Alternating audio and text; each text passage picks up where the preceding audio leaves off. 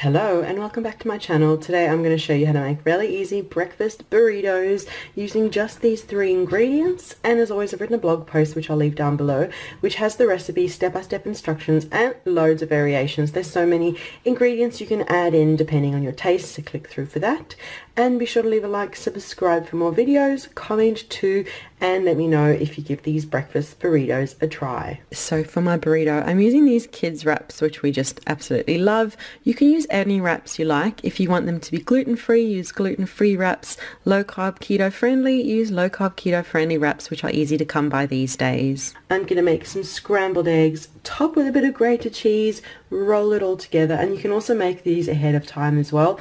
Make as many as you want, keep them in the fridge wrapped in foil, take them out to work. You can heat them up in a sandwich press in the microwave or on the frying pan as well, and it's just a really easy make ahead breakfast. But I'm going to get started by just heating up my wraps a bit.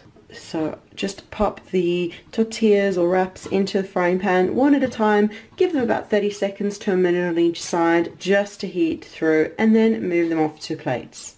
Okay, the wrap is heated through, it's on a plate, and now we'll quickly see to the eggs. Now for the eggs, whisk 2 to 3 eggs per person. I'm making this for my kids, so I'm doing 2 for each of them. You can add in a splash of milk or cream as I've done, just to make them a bit creamier, and we're just going to whisk them up to get ready to scramble.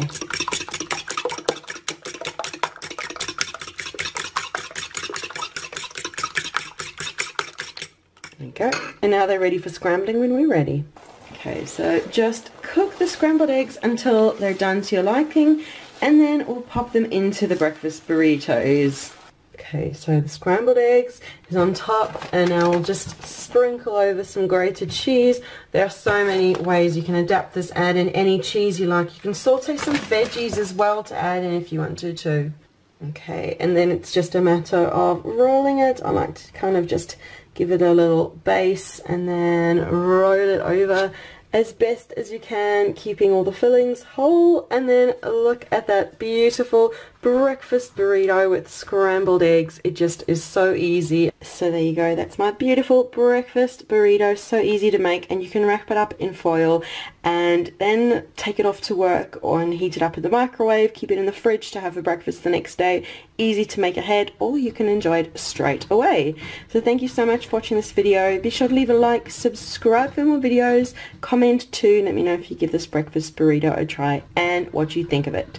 So thank you so much for watching, and we'll see you again soon. Bye.